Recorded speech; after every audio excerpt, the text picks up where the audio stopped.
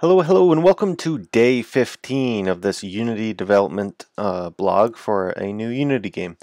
Um, I am working on this RPG, codenamed, or sort of rough title, Era.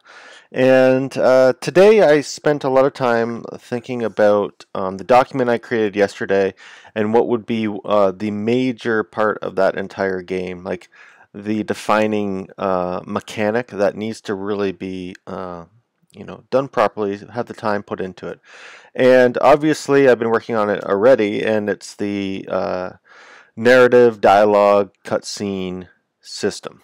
Okay, now I'm rolling this out from scratch. I already started it last week, and I've been you've seen it in the videos.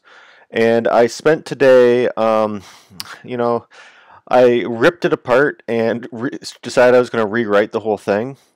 And early in the day, I've been on this kick for this MVC, like model view controller stuff, and I thought, I started writing this component, and I didn't like how it was working out, and I thought, this MVC isn't being done properly, so I went and did a lot of research on proper MVC with C#, and then I started writing the code to meet that paradigm. That was getting far too complicated, and I decided, let's just take a step back here, and this is getting ridiculous.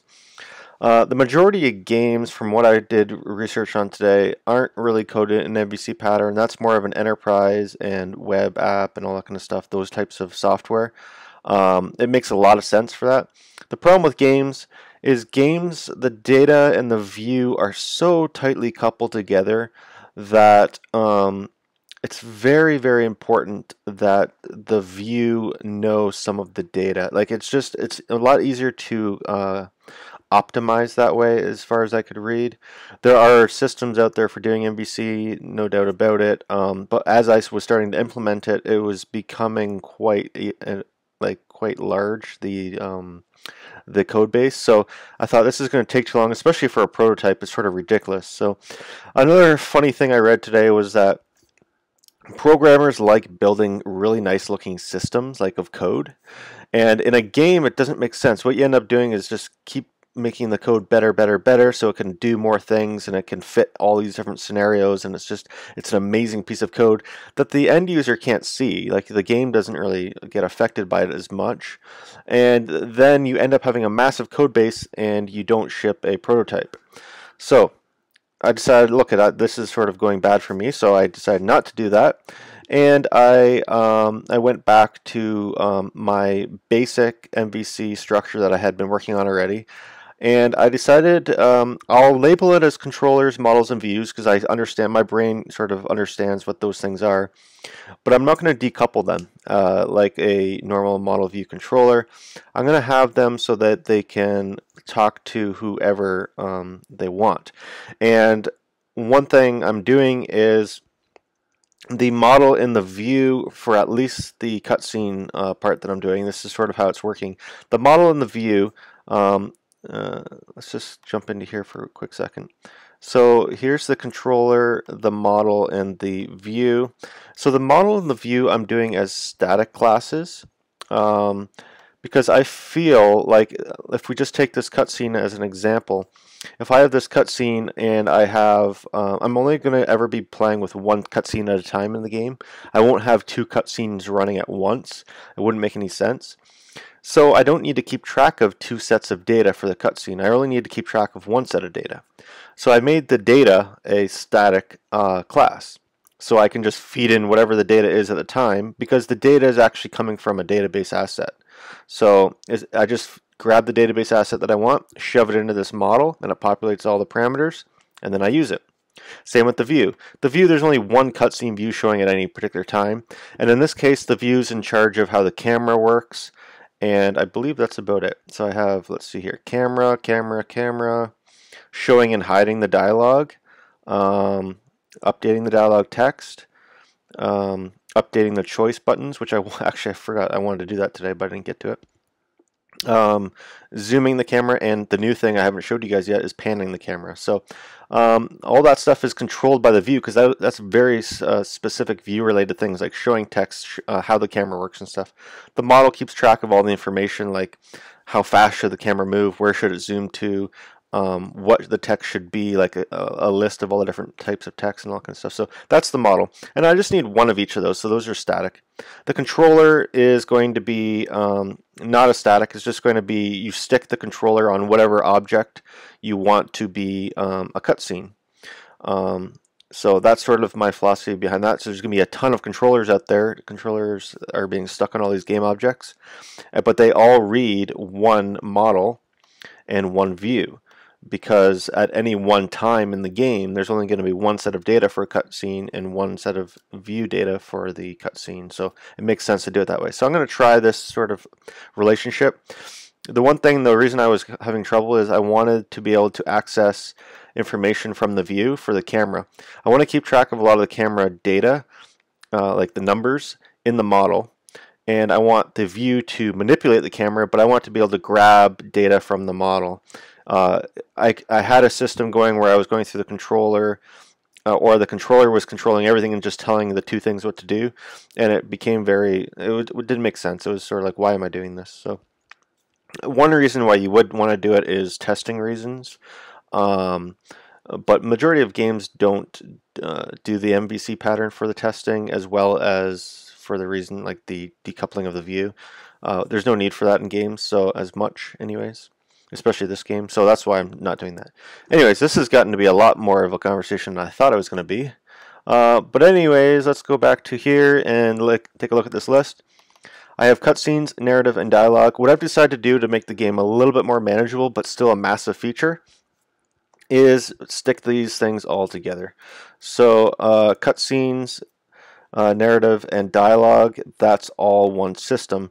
Everything I'm going to classify as a cutscene, meaning you go up and talk to somebody, that's going to be a cutscene. It's going to be, because it's so important, the dialogue in this game is so important, and it drives the story, that every piece of dialogue is a cutscene. It's important. Right? And I'm not using cutscene like a typical way, I don't think, where the whole game stops and it goes to like an animation or some sort of a film or a video. I'm not going to do that. I'm just calling a cutscene where like the player stops having control for a moment. We take over control and do something for a bit with dialogue or moving the camera or moving actors, and then we give them back control. And every time they talk to anyone, that's what it's going to be, whether it just be one line of text and they just can't move, to a whole conversation. So that's going to be the bulk of that system. So there we go. I just condensed that. Relationship management, I started building that into the cutscene stuff today, so that the cutscene and the dialogue changes depending on the relationship of the two people talking. So that's already built in, or at least started. Quests are sort of built into the dialogue. The dialogue will base what the person is saying on quest information. I had that started already into the thing. And that's about it. So I'm just going to dive in and show you the game so far. Not really anything's changed here. There's a couple, you'll see the camera movement, but it's mainly I'm accessing the text completely different, but there's no way of you seeing that in the game, which is sort of a good thing. You want it to be seamless. So yeah, I'm going to build out tomorrow a little test scenario with a few different characters, whether they just be like colored blocks on the screen that I can go up and interact with in a particular way that shows off the features of this dialogue system. So that's what I'm going to work on tomorrow, since I got all this stuff done today, which was mainly rewriting the entire system to be much more complicated than it was before. So I'm just going to go up here. We'll walk. We have the zoom in. Hello, my name is Rem. Now I'm going to hit the action key, and what you'll see is the camera is actually going to move to a different location, right? Then it says look at the sand dune. I hit action key again. It moves back, and it says we'll talk to you later, and done. So I've added that ability for the camera to move wherever I want. So if the character is talking about something specific, like, oh, you have to go to this specific tree, I can move the camera over and show the user the tree, bring the camera back, and continue on with the conversation. That's all built in, and it's on a per dialogue line, so it's not the entire cutscene. It's like every line can have its own zoom level and its own location on the map, so it can move around and zoom in and out really quite nicely. I've also built out the database, so the cutscene database here. Well, that's not it. We'll go here. Okay, so this cutscene database, I'll just show you one thing right now. I have it so when it creates its whoops. Anyhow, there's this is the cutscene database asset. So what we have here is some text areas here. Instead of actually just having one text line, I have a whole bunch of different options that can be put into here. I'm going to build out hopefully an inspector that is a little bit more customized for this. I do have my editor here, but I'm not sure which direction I'm going to go, either the editor way or just a custom inspector. I'm going to look into that tomorrow. So I have different relationship statuses. I only have 3 in here now: ally, neutral, and foe. There's also the ability to have, let's see here, relationship states: family, friends, ally, foe, neutral. So that's sort of the different types of relationships the character can have with different other NPCs. So we have, like, if you're an ally, we have like the default text, which is what I'm reading off of now. Hello, my name is Rem. We also have things in here like required items. If this particular character wants an item, you can select something from the items list, how many items that person is looking for, and then you have some text options for if you have that many items or you don't have that many items, or just default text. So just different options for the text for that one character's dialogue. I also have the same thing for neutral text and foe text, so I can really customize how that character reacts to the main player based on many different things, whether it be your current inventory status or your relationship to that character.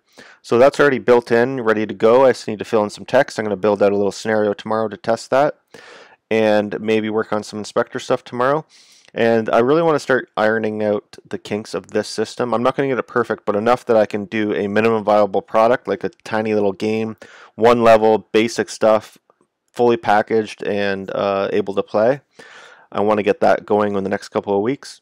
So this system is a major part of that minimum viable product, because it's going to be the core mechanic of the entire game for the whole story. So I have to get it right in this minimum viable product, the MVP, to see if it all just works and it's playable and it's fun to do. So yeah, anyways, another long video. I wanted this to be like a 2-minute video, but I'm just rambling on. So thanks for watching. Please subscribe if you want to follow along with the game development here. Lots of hurdles, lots of testing, lots of learning, so it's a fun experiment and fun project. Talk to you guys later. Bye-bye.